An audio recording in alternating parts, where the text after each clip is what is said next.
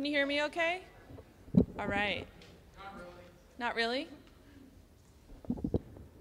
Is that better? Better? Better? Too much?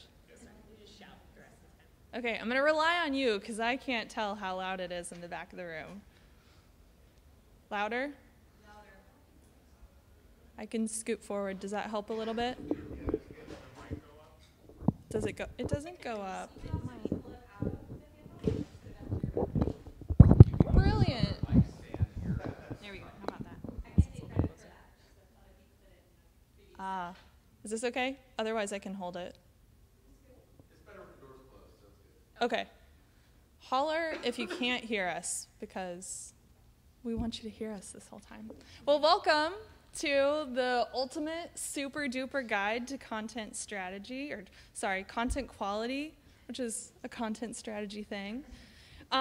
Before we get started, I have a couple questions for you to get a sense of who's in the room and just to learn a little bit about you. So don't be shy. Get your arms out. I'm going to ask you to raise your hands. So first of all, would you raise your hand if you've worked on a site or a product that has really excellent content? Yeah. Awesome. Lots of you out there, at least half the room.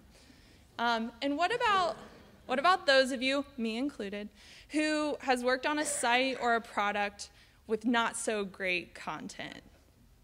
We've got okay, it's like almost everyone. Yeah, definitely me included. Okay, and then two more questions. So how many of you have heard of a content audit or a content inventory? Heard those words thrown around? Awesome. And then how many of you have actually gone through the pain of doing a content inventory or a content audit? Awesome. So maybe a quarter of us. Lots of experience in the room. This is great. Well, before we get too far in, you might be wondering who the heck is up here in front of you. First of all, I'm Courtney. I am the Managing Director of User Experience at Forum One. We have a team of 8 or 9 user experience folks who are doing this day in and day out. And I've been doing user experience for about a decade. I'm mostly working with nonprofits, foundations, and government agencies. And I think at the heart of UX is really this content quality, either opportunity or problem, depending on how you look at it. Always opportunity. That's right. And hi, everybody. I'm lurking over by the wall over here. I'll be doing more later, though, I promise. My name's Christina, and I'm something of a hybrid. I've got a really lame title. It's Senior Creative Strategist, which means nothing, or exactly what I want it to mean whenever I want it to mean it. I'm at Forum One with Courtney, and I've got a background in editorial strategy and user experience design and kind of mixing the two as often as possible because I think they go hand in hand. Backgrounds in journalism and in science journalism in particular. I come from MIT, so I've been all over the place doing all sorts of things. So I'll be back. Awesome.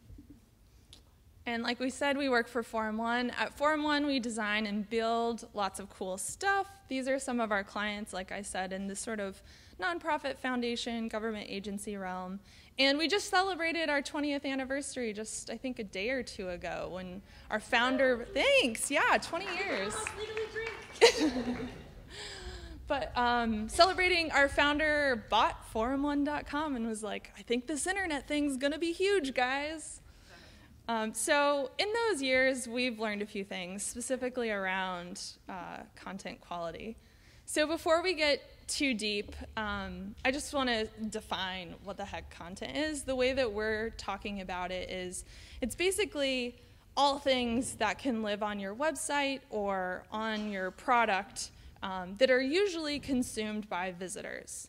So oftentimes when people hear content, they think about copy, headers, body text, but we're also including images, video, audio, graphics, sounds, all of that stuff. So we're talking about the big definition of content when we talk about this stuff.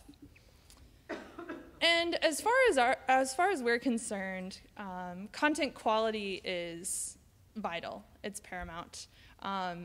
Content quality is vital to a good user experience for sites and products, and also to a really excellent customer experience, as you heard Dries talk about in the Dries note, and then Sarah mentioned this in this morning's keynote. So content quality is really vital to an excellent experience, period. But it's vital to people and machines. You know, we spend a lot of time designing things, and unfortunately, people aren't coming to your website or to your product to really enjoy that navigation you designed, or like really get in deep to the taxonomy that took months to approve and implement. They're actually there for the content. They're looking for something specific, or maybe they're trying to complete an action. And so content quality is really vital to the people. That's what they're coming for. The second thing is content quality is also vital to machines. So when we think about how are people getting to your website, is it via a Google search? Is it via a newsletter? And then how is that content being stored and maintained within a CMS probably, or a database? Those are the machines that we're talking about, the search engines, the CMSs, and other tools like that. Content quality also matters a lot to machines as well. Now, this isn't a revolutionary statement. It shouldn't be surprising. But my gosh, it's a really hard thing to do. And it's a hard thing to master, and people struggle with it all the time. Like we saw everyone raising their hands about sites where you're working with not so great content. And why do people struggle with it? There are a lot of reasons. A lot of it comes down to time, to workflows and the people involved in those workflows. And sometimes the amount of content, like, you know, I've worked on plenty of sites where it's just overgrown and unmanageable. But I've also worked on sites where there is not enough. There are empty pages. And so there are a lot of reasons, but ultimately today, we're here to talk about two things. First, the elements that define content quality. And then the second thing is our approach to assessing content quality. So let's dig in. We have refined our list of how we define quality down to 6 elements. So I'm going to break those down and share a couple of examples. Number 1 is structure. So what we're talking about is how content's marked up, the code behind it. Is that what your developer looks like? No, I'm just kidding. So, I mean, you probably know what H tags and P tags are, but are you using them correctly? Are you using an H1 tag only for the page title and making sure that you're not using it anywhere else on the page? Are you using alt tags for your images? Are you ensuring that it conveys the content and the function and that it's succinct and accurate? You know, how the content is marked up is vital, that structure. So let me give you a quick example. This is a guy, we'll call him Rumpy. He is a yellow rumped warbler. And let's pretend that we want to write up a description of him so that bird watchers sort of know how to spot him when they see him out when they're on a hiking trail or something. So on the left side, you see the structure of that description. On the right side, you see what the visitors see when they're coming to that site. So on the left side, you'll see in blue the structure that we're talking about, right? H1, H2, the P tags. And in both areas, you see that it's helping convey the hierarchy. On the left side, it's the hierarchy that machines need to be able to read it and serve that up to you in a search engine or for a screen reader. And then on the right side, you know, breaking that text apart is really important so we can actually read it and consume it easily. And so the summary is like, of course, yeah, you need structure. When you correctly structure your content, it means that both humans and machines can actually read it. I've added these summary slides because we probably all know these things, but what inevitably happens on any project when you're trying to tackle these really big issues, inevitably you'll be either, I've had these moments, or your boss will have a moment and be like, why the heck are we doing this? Does this matter? Let's confirm we're tackling the right problem. And so having these summaries helps to make sure you can always answer that question. Ultimately, with structure, we're talking about accessibility and SEO. Number 2, presentation. Looks do matter in this case. So presentation is actually what you're looking at, how it feels, how it looks and feels.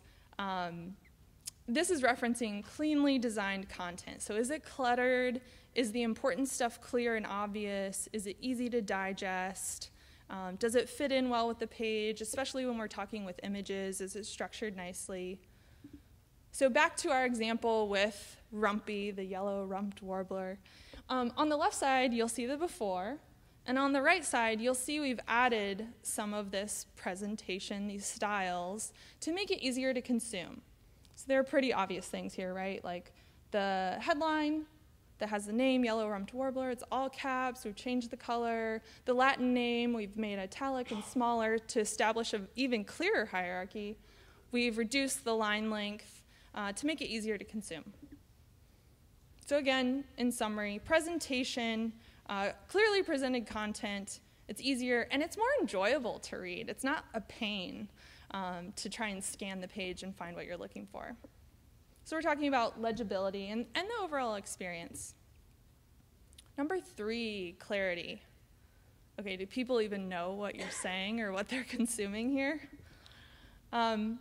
So this is important also for humans and machines. A lot of what this means is how direct your content is. Is it full of jargon? Is it empathetic? Sort of some of the things that Sarah talked about this morning. Are you using overly flowery words when you actually don't need to? Are you using a lot of acronyms? Is everything spelled right? Those are important things. And again, this should be a no-brainer, but I can't tell you how many pages I've looked at on other people's sites that I don't know what that acronym means, and I don't know what that jargon term means, and you need to make sure your audiences can actually understand it. This is important too around machine translation. So like if you're using idioms or something's being translated to another language, those are things you need to consider. That clarity is vital. Back to our example. So some of the things we did in this description text, you can see we crossed out some things in red. We simplified some of the words. So for example, in the opening line, it says, 4 closely related North American forms. Well, let's just call them birds instead of forms. That's probably better. Instead of using the word periodically, we replaced it with sometimes.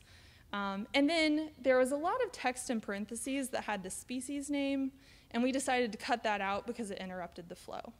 So this is an example of how you might inject some clarity into your text or your copy. So in summary, why are we doing this? Well, you want people to actually understand it. You want it to flow nicely. And the goal is to improve comprehension. People can actually digest it. Number 4, keywords. And when we say keywords, we're not going to tell you to put all of them in. You'll notice here it says use the right terms, and it's okay to use those often. So we want to be smart with keyword usage. We want to make sure that you should hopefully be doing research around your audiences and be able to either, maybe you've talked to them about it, maybe you've observed them, or maybe you can predict some of their behavior, but understanding when they're looking for your content, what are they typing in the Google search? Those are the words that you actually want to be using in your text. Important things to consider, and that's words and phrases. So again, this helps people. It also helps the machines, the search engines. And Google prioritizes useful and unique content, so it's an important thing to consider. So here, sorry it's a little hard to see, the pink text indicates some of the phrases and the keywords. So the word warbler is in there 4 or 5 times.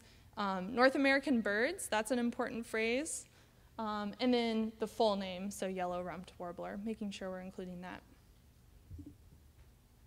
Okay, so again, consistently using smart and appropriate keywords. Not jamming it full, but picking a few and making sure you're using them smartly and using them well. And it's so people can find you more easily, so they get the message. Number 5 is voice. This is kind of a fun one, to make it your own, to add the personality of your brand. So in this case, I apologize for the profanity. In this case, when we say voice, we're talking about what makes it unique. What's the character or the personality of it? This is the part where you make it your own. And Google likes content with a unique perspective. So in this case, the example is quite nice. And as we're adapting the content, we actually pulled what Autobahn has on the right. So on the left is the before, and on the right is what Autobahn has. And it's so nice. Instead of starting with talking about the closely related North American birds, they say, flashing its trademark yellow-rumped patch as it flies away, calling check for confirmation, this is one of the best-known warblers. That has some voice. That has some personality. You may even have a visual in your head, right, of the bird taking off. So that's what we're talking about when we say voice. So again, it's important to use voice consistently, right? You don't, depending on the page, it may change a little bit, but you want to be consistent with it. And both Google and people value that unique voice. The final one, organization.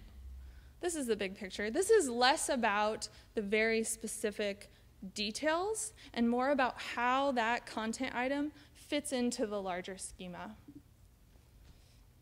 And so what we're talking about here is where it fits in the overall information architecture, making sure that it's findable. And so that means having like good information architecture. Hopefully you're not doing like this bird is doing and kicking the turtle into the trash. Maybe it's easily found there. But purposefully organizing and placing things in a way, using that good, sensible navigation. And it even comes down to URL structures, using really smart, readable URL structures. So quick example from Autobahn and what their navigation looks like. So when your content is smartly organized, now what we're talking about here is, okay, people can find what they're looking for, hopefully, but can they even discover more because they can understand the structure that that content is part of? So here's a quick summary of what we went through. The 6 elements of content quality. And again, the reason why we're starting off with this is because this is going to be the basis for how we assess that content.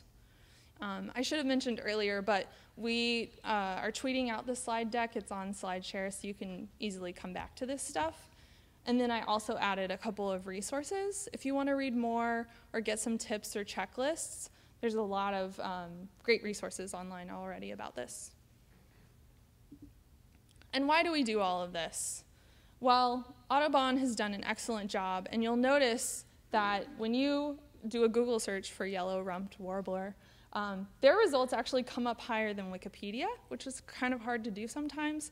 And the top 2 links at the top are from Cornell, who's pretty well known for their lab on ornithology. So that's going to be hard to beat, but not bad for Autobahn, number 3. So again, the summary is quality is highly important. It's important for people, and it's important for machines.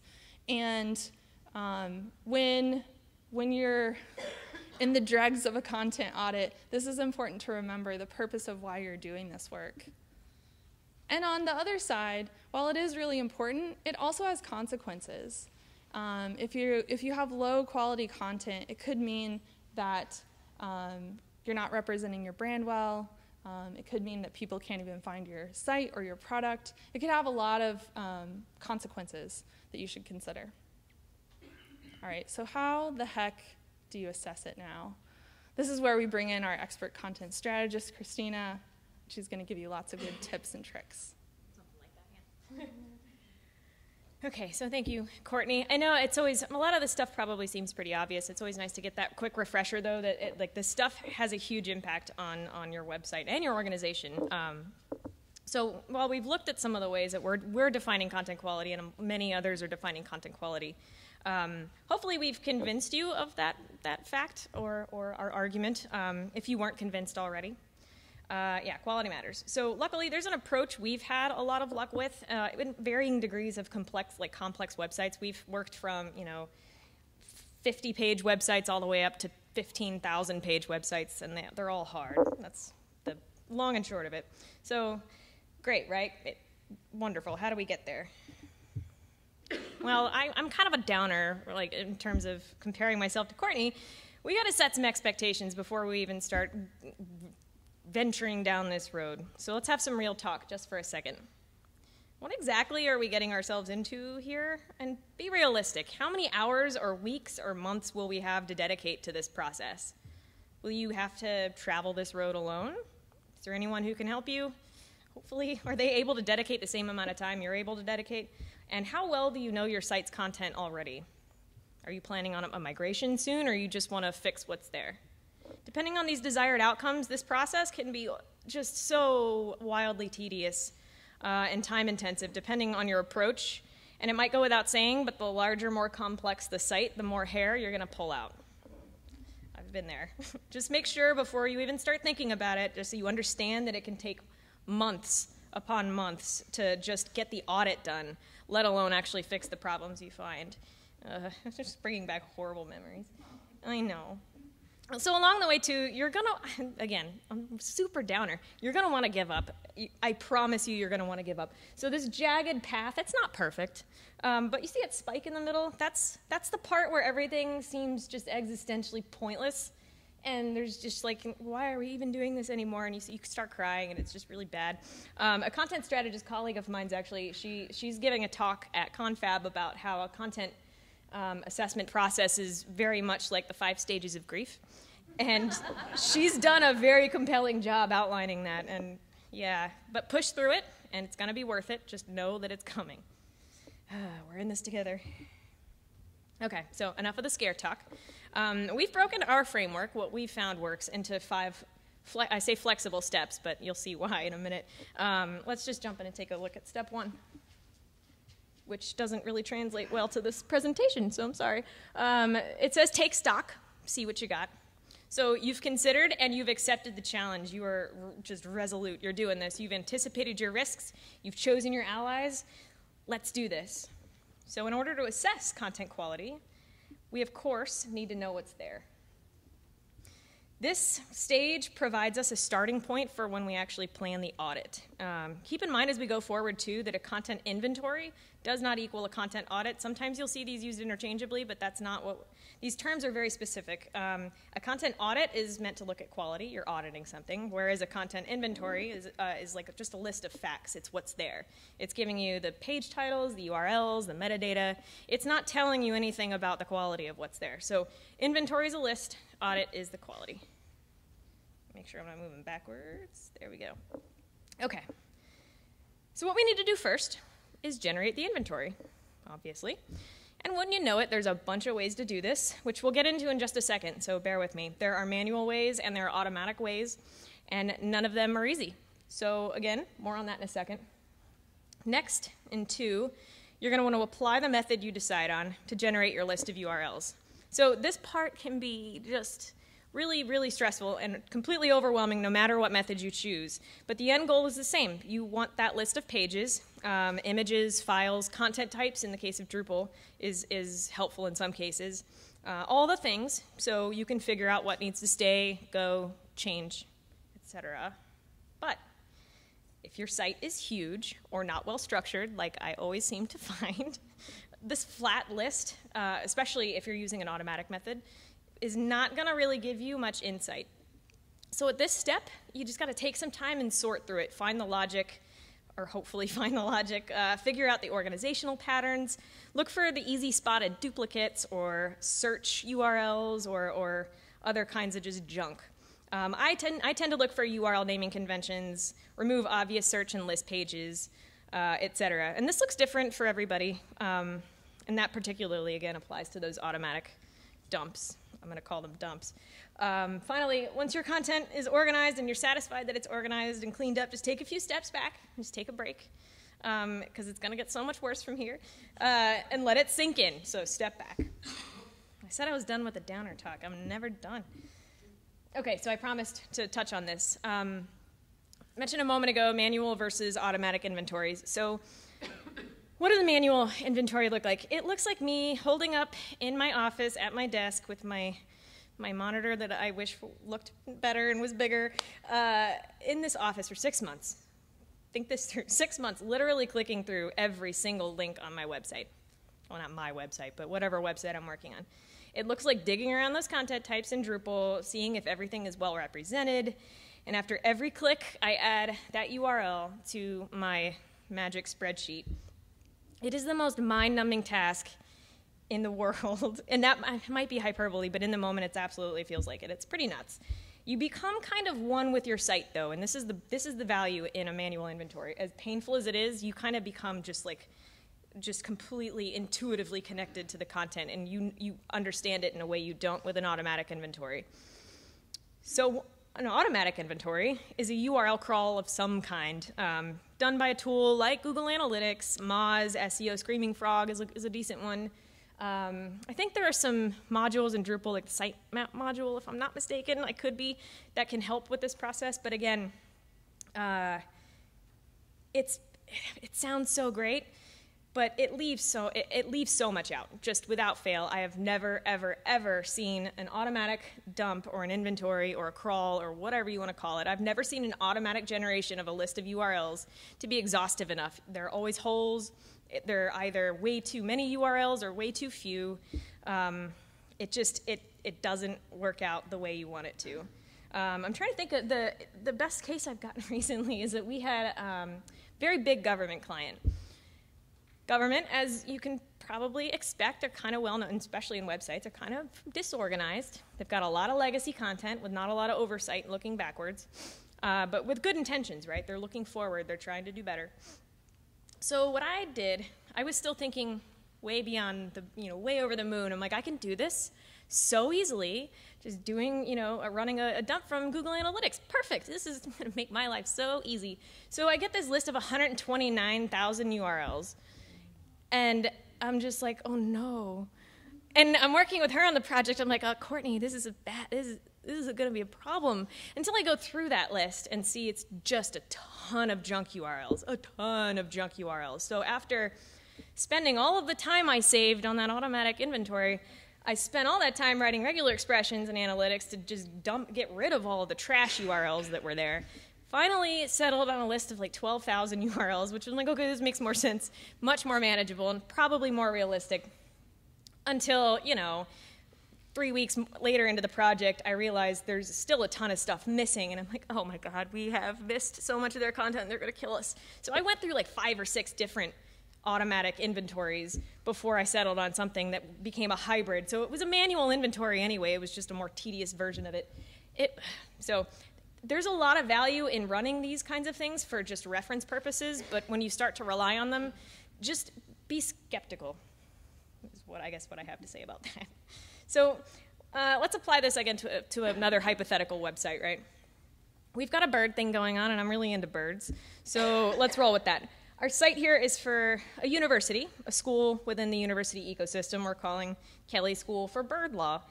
About 13,000 pages total, because I've got experience with that. 2 people running the website, 30 different kinds of folks in charge of creating content, and honestly, not governed by any reason at all. Earlier I asked that you be realistic, so here we kind of wanted to look at options at ends of a spectrum, right? You've got low level of effort, and you've got a higher level of effort. And both are okay, right? You don't have to assess everything, every bit of quality all at once. And honestly, realistically, might be impossible. So let's say our bird law team just has way too much else going on right now, can't handle this, but we're really dedicated to upping their content quality. So with limited resources, this could be something as simple as looking at the highest traffic pages, or maybe the pages the school finds very valuable, and listing only those, maybe 50 pages tops, not so unmanageable. And maybe it's honestly just the content types in Drupal. I mentioned that earlier. You've got maybe a list of 15. You look through and you're like, why are we saving this? We don't need any of this. And just nix it all. That feels good, and I've done it. So liberating. In the case, however, ideal world, they've got unlimited resources and time. They decide at this point that they're going to audit every single page they can find. And they do it manually by clicking through That's the highest level of effort. But there, like I said, there are ways to make an impact with fewer resources, so don't just feel completely bogged down if you can't do it all.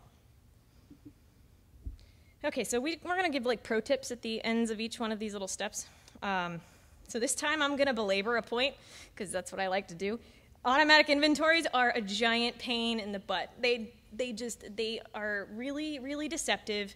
There are a lot of tools out there that their marketing is all around saving you the effort, and they're never as exhaustive as you want them to be.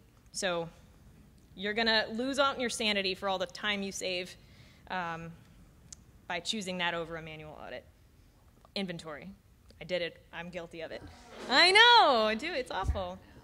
All right, so next up, we plan. It's time to figure out what to do with this list you've got. You worked so hard on it. You've got your inventory. Congratulations. You're going to notice a trend going forward. Our framework here, it has a theme. It's a very obvious theme. Take an action, step back and plan. Take an action, step back and plan, take an action. So we very much pause and think between these stages. It's like a really boring dance that no one's ever going to pay to see. And in the spirit of that dance, you must now choose yet again how much energy and resources you can really dedicate to the rest of this process. So at this stage, you and your team are literally planning what the audit will audit. This is a much less time-intensive stage, though. It's more about just thinking, about aligning processes and goals. It's now that you're going to choose what characteristics you'll audit, like I said, and basically your spreadsheet, it's what columns you're going to be adding. Characteristics might include, relating back to what Courtney was talking about, might include H tags, broken links, presentation styles, mobile readability, alt text for images, consistency in voice, keyword density, etc. The sky is the limit, and your audit's going to set that standard for the limit. So once you've chosen those elements, again, add them as columns. That's how that works, because now your inventory is magically becoming the audit. So after choosing and setting up the audit, make sure you very clearly define what it is you're actually aiming for. So for instance, if you plan to audit for voice, just make sure that you very clearly document what you mean by voice, especially if you've got more than just you on the team, because you don't want, I've got Joe working on this with me, and Joe's got, Lord only knows what voice in his head that's trying to tell him what the content should say. So you have to, if you're involving more than one person, everyone's got to know what's going on. Next, set your scope. Maybe you're not planning on auditing everything at once, which is totally fine. Maybe you're shooting again for the top, busiest pages. Maybe you're just focused on your home page or admissions page, whatever. Even if you've got this ginormous list of content, you don't have to touch it all right now, because it's probably not going to, you might add to it, but you're probably not going to change it too much if you're not auditing it. And then finally, and this one's a little bit tricky because it could be its own talk, establish your baseline. Metrics are really hard, especially for content, and there's no kind of one-size-fits-all answer for what makes a single piece of content quality, because it's different for every organization in many ways. Outside of structure and presentation arguably has some stuff, but voice, keywords, it's just different, and you can't just throw a blanket all over it. So once you if you've identified those metrics of success for your content, your site's content, just take a snapshot of what it is before you actually start any of this work, because you want to know that what you're doing is working or not working. Because if it's not working, you can adjust or find some way to adjust. Again, that's a whole nother talk. So again, these sub-steps in the mega step number 2 of planning have options for level of effort. So we're back to the school of bird law. On one side of the spectrum for low level of effort, they don't have really the capacity to audit for 40 different elements of quality, especially for 13,000 pages. So instead, they decide, it's we're going to audit for proper H tag usage, because it's kind of easy to tell, it's kind of easy to see, and it's limiting us to just one thing. Great. Maybe they choose broken links too. Cool. We can just click through. We don't have to get anybody on the same page for that. Just those are easy to tell. Parallel universe, ideal world. They're taking it all on. They're a lot more enthusiastic, have more freedom. Our bird law team of 2 meets and discusses all the things they noticed through this take stock stage. Sure seemed like titles were missing a lot. Voice was all over the place. There's a problem. Styles were broken everywhere. all of it, you know? Like, we gotta fix all of this. They make a grand plan. They know it's gonna take time, but they are dedicated and committed and enthusiastic. Again, ideal world. But that's the, again, highest level of effort. Our pro tip here, when you're building out your audit, add a column for keep or toss. We're not unique in this advice. This is pretty standard content audit stuff. You see it in every template that exists. But what we do recommend, though, is limiting that status to only keep and toss, especially if you're working with a larger team, because terms that you also see in these kinds of templates, also like consolidate or edit or other things that are kind of, or left kind of vague and oftentimes used as a blanket of some kind to just say, oh yeah, we need to do something with that, but we don't know what. And they put it aside and it just never gets touched. So the keep or toss can be really awesome because you can either say, I don't want this anymore, add some conditional logic maybe to your spreadsheet that turns it bright red so you can see the gravity of all the stuff you're getting rid of. And then anything you're keeping, you can see if it needs to be edited based on your other columns. So it's just like a operational thing that's I've found really helpful. And we are at step 3, assess. Out with the old. You are judge and jury and you've got the power. This is what we've been waiting for, right? This is when you click through all your you're clicking through all the pages either way. There's no automatic way to do this. You're judging the content and you're marking in the audit what needs to be done. This is where you find and mark the problems. You're probably not fixing them yet. I want to stress that. You might be, but hopefully not. That's a lot of work. You're just finding them. I'm going to run through this because there's no secret sauce to this stage. You just do it, and you adjust along the way if necessary. If you find organizational structure problems, you're like, oh, this section's actually over, like this group of content's actually grouped in this way over here, and I made a mistake when I set this up. Okay, great. Adjust as necessary, but just don't get too bogged down. You're gonna do a lot of scanning. You're probably gonna fight a lot with your team if you've got one. You click, you mark, you move on. And along the way, you're probably going to start to spot some patterns, like some quality issue patterns. For instance, I guess you might make it through 20 pages of some section and realize this section sucks and we don't need it because it's completely irrelevant to everything we do. That's a great moment if it happens, and it feels very good because that's, maybe 150 pages. The pattern you recognize extends to 150 pages and you can just nix all of it. It feels so good. It's like spring cleaning. Again, we're keeping this very brief for a good reason. The stage looks different for everybody. It's like prescribing a specific way to edit something. Editors work in different ways. I mean, if you meet an editor and you meet another editor, they're going to fight to the death about the right way to do things. And I understand, though, too, that it might feel like a cop-out, that we're just saying, oh, this hard part, we're not gonna worry about that. You can figure that out. But I promise it's not a cop-out. It's just going to take too long to get into all of these different ways of doing this. So instead, we're going to include a few posts later on in a resources slide at the very end, different from what Courtney mentioned. So you can go through these kind of posts about how other people have step-by-step done their own assessment. And maybe it can apply to you, maybe it won't. No magical advice again for Kelly's School of Bird Law. No shortcuts. Level of effort here depends on everything you've set up so far. We just had to keep the structure the same because we're we like structure. Just get to it, bird law. Okay. Pro tip here, split up the work if you can. Caveat, it depends very heavily on, again, making sure your definitions are set straight and everybody is on the same page. I mean, not literally, but yeah, you know what I mean. If it's done right, it can be a huge help and can really speed up the process. Step 4, prioritize. You're coming up for air at this point. Let's just say all went well, you made it to the top of that hump before you go down, you're going down just a little bit now, and you're like, oh God, it feels so good. Take a step back, look at everything, and breathe. Reality check time, though. Depending on the level of effort, there's a good chance you can't fix everything.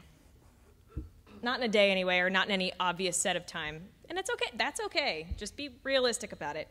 Some content might be very obviously a higher priority than others. So now it's time to plan for that editorial execution. See, this is that unsexy tango thing I was talking about. It was a really boring dance. What's that? Oh yeah, like you say what? How dare you?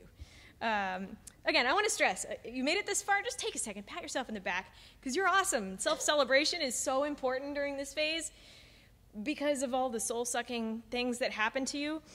And you're amazing and good job. But then, you got to take a step, you got to calm down. Don't be such a narcissist, because once you're done patting yourself on the back, there's work to be done. Come on. Free writing time. This is going to sound so lame, and I'm sorry. Courtney was like, why are you including this? But this has been super helpful in my process. Just write some stuff. What have been your big takeaways during this process? What did you really just feel during this assessment thing? And not like your personal, like I cried a lot. Like, what did you discover? What are what's your intuition about all of your site's content? What's that big picture that's emerging out of it? If you could sum up your website's content problems in a sentence, what would that sentence be? And this is where Courtney hates me. One of the exercises, she doesn't hate me. I found this very helpful. If your website's content had an online dating profile, what would its profile picture look like? I'll come back to that because, again, we've had bizarre success with that. It may seem silly, and I know it does, but the more you can apply metaphors to this really complex, ugly problem of content mess, the better handle you'll have on it, and the better handle your team will have on it, because you can conceptualize something that's completely unmanageable. And the more you can conceptualize it, the better you can more concretely plan. I promise. So after your brain dump, you're going to identify those most urgent issues. Identify any of your target deadlines that are looming, if you have them. Identify your squeakiest stakeholders, you know, the one like the pigeon stakeholders that fly in at the last minute and they poop on everything. Hey, pigeon, birds, great. In other words, figure out what needs to be fixed first. Back to our bird law. Back to the spectrum. So our team at the Kelly School has spent so much time on this endeavor already, and they only have the time and resources to tackle a single issue. Let's say they brain dumped and realized that their website's dating profile would be a greasy hoarder stuck in like this crusty off-brand recliner, like a den of like a hoarder den with newspapers everywhere and 20 dogs in his backyard. But he's so nice, and he's got like he's wonderful smile and means so well. So they're not going to be able to do like an extreme makeover on him. They don't even know if he wants an extreme makeover, but maybe they can convince him to get a haircut. This means something, I promise. Practically, they're discovering all their intro to bird law courses, really important content on their website. They're all missing proper H tags, and the content's unreadable, and it's poorly structured, and it's just a real mess. And again, it's important. So they decide this is the priority course of action, and they set their deadlines. The result of this audit, the rest of this audit is saved for later. They're not saying no to the rest of it, they're just putting it aside. So basically, they're giving their content just a quick haircut. And they agree to come back to that audit in a few months. So in the alternate universe, where everything is perfect and everybody's got endless time and money, this bird law team prioritizes all the identified issues, like in order, details a plan of attack over the next 6 months or a year or whatever time frame makes sense. And they even set up editorial workflows, deadlines, milestones. They even have check-ins with their stakeholders that are going to care about this every week to answer every question that comes up during this process. Ideal universe, again, it's okay if you can't do that. Our pro tip, involve as few people as possible. There's got to be, and I'll get to this towards the end again, because I like to belabor points, there must be that be-all, end-all content owner. There has to be. Hopefully it's you if you're in charge already. If another team needs to review something, meet only with one member of that team that's also has say in that team, because the more people you involve, the harder it becomes, and the more churn, the more cooks you have, the more fires you have, and it becomes a very slow-moving process. And I understand it's a political minefield, but as much as possible, involve as few people as possible. Finally, execute, right? This is the easiest part. And no reason not to now, right? You've already done all the work. So yeah, this is very exciting. You've got an action plan. You've got a way forward. You know exactly what's wrong. You know how to fix it. So, first and foremost, outline the tasks you're going to accomplish per day, per week, whatever timeline makes sense for you and your team. Even if it's dedicating to just 5 pages a day, that works. And doubly important if you have a team working with you, because teams often need deadlines. More on that too in a second. Make sure everyone knows what to do. Again, deadlines are your friend. Set them and keep them, and annoy the hell out of people with them, because they are the only thing keeping anything on track. Review and publish. Easy, right? That's the easiest part. All the hard work is done. And then finally, celebrate. It's over for now, because it's never actually over. I'm going to come back just for a second. So steps 1 and 3 in this execute phase they could be their own talks once again. I'm making it sound very easy, and let's just review it and publish it. This is fine. That's so easy. Editorial strategy for websites is incredibly hard, and we understand that and don't mean to make light of it at all. But again, since there are too many details to go over, included more resources in the end, and hoped to actually give more talks on that in the future. But if you're looking for more, I've got a lot more, so please feel free to reach out to me after.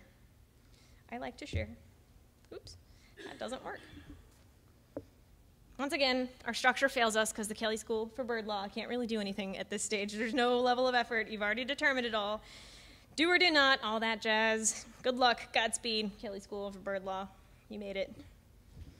My pro tip, I just can't stress it enough. If you do employ a team, all the deadlines, just set them. It doesn't even matter if they're arbitrary. Just set them. Just give them like 3 days to do something, and tell them if they don't, they're going to get in trouble. Okay, so we've made it through the steps, right? It's amazing. You might be thinking, is she serious? Do you have any idea what my team and I have to deal with? I mean, I don't know your particular situation, but I do know that there are entire conferences dedicated to sorting this stuff out, and no one ever has, there's no one right way to do it. I know also that there are a lot of audit and inventory, well, inventory works a little bit easier, but audit templates out there that actually scare more people away than do any good, because templates are really hard to implement for everybody's unique content needs. And I know there are always stakeholder problems. I'm very well aware of that, and I know it's a political minefield. But I've also worked with a lot of different folks, a lot of different kinds of organizations, mostly government and nonprofits, which are famous, again, for disorganization and legacy content, despite good intentions. But I've discovered the very best thing you can fight for as a content evangelist, if you'll forgive that awful buzzword, is to just be a vocal proponent for editorial oversight. Don't say content strategy. Don't say any of these terms that mean a million different things, because as soon as you set the word editorial down, you're like, this is a process. Quality matters, and there needs to be an editor-in-chief. Use the term SEO with folks who aren't convinced.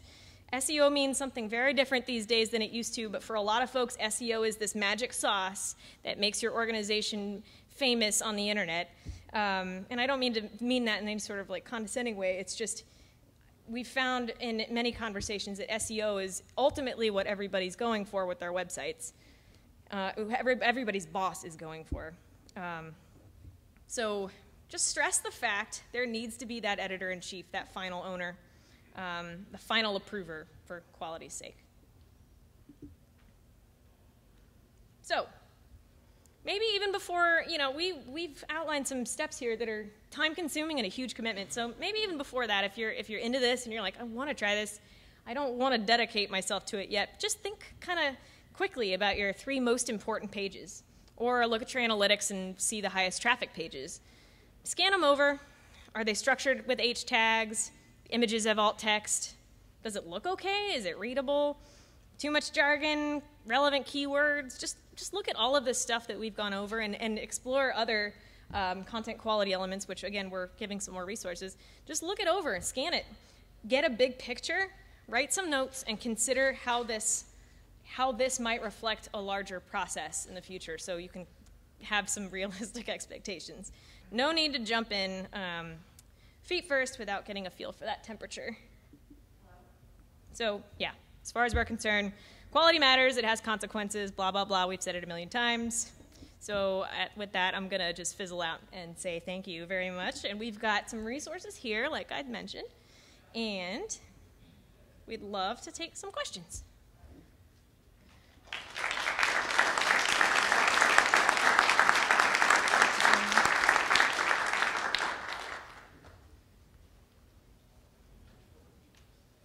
Do you have any suggestions on how to maintain quality?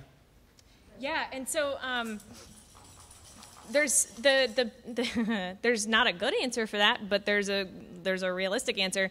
Like for instance, one of the I co-run a magazine, and one of the things we regularly do, and we're a little bit more obviously an editorial place, but every 6 months we go through our content, and it's like 600 articles at this point because we've been operating for a while. We go through every single one as a team and check for broken links and check for images that no longer work and make sure that information in that is still relevant because we're a UX magazine and trends change or best practices change. And so just repeating it on a depending on the site, maybe a huge site needs an audit every 3 years. But make sure that when new content is added that there is that master list, that master inventory, and you keep adding to it so you don't have to go and do guesswork again, because that is how we get there in the first place.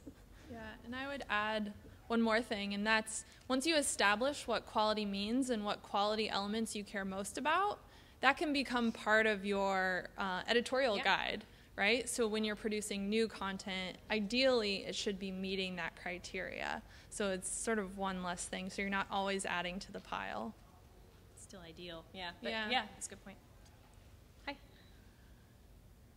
Well, while you're doing this time-consuming process, how do you handle sites that are being edited and changed throughout the process? How do you deal with that?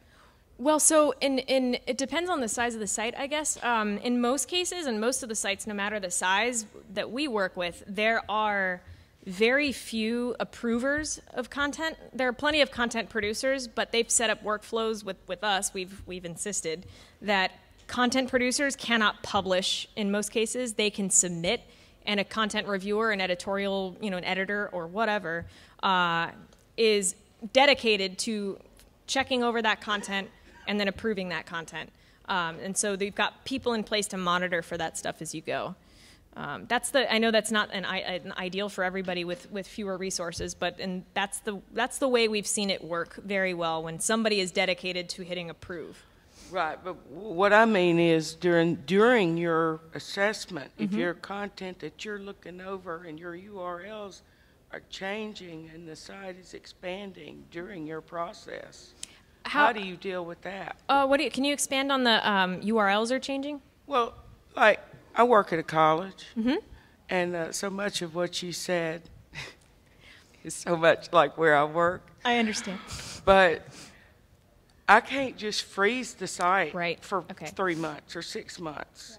There changes have to be made, announcements have to be made, all this. So when you have your inventory and your list, how do you account for the modification that took place from this threshold to this threshold? Yep, and so in that case, going and starting with the more static pages would be the best bet. So when you mention announcements, and I'm sure that's not the only example, announcements are those more, it's like blogs too, right? How do you audit a blog while you're still publishing content? Well, the answer is you don't.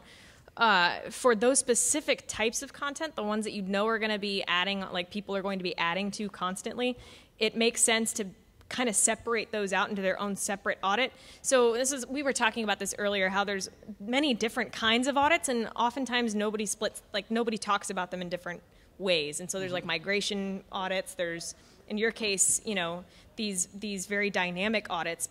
So in that case, for content that's constantly being added to, just setting the date, like this is where we stopped, this is where we started the audit, and any content after this needs to be approached later. And then ideally, you can get that team involved in saying, hey, we need a lot of you involved, we need a content freeze, and we need to look over this stuff quickly. And obviously you're not going to get through 6 years of announcements, but you can look at the announcements of the past 6 months because announcements from 6 years ago, probably nobody's going to be looking at anyway. But I totally feel for you. There is I mentioned an entire conference dedicated to this. There is a content strategy conference called Confab. They split off into a whole different conference for confab higher education because it's such a challenge. So you're not in that alone. Okay. Thank you. I'm hogging the mic. That's okay. Well, thank you. If you have other questions, we'd love to chat. And we've done a lot of this, but we're always looking to learn more. So if you've had success or have any tips that we didn't include, we'd definitely love to hear them. And again, the Bjorn identity is where, and on Circlist is where you can find the slide deck we tweeted. That's right. Thanks, guys. Thanks. I'm not gonna touch it. Yeah.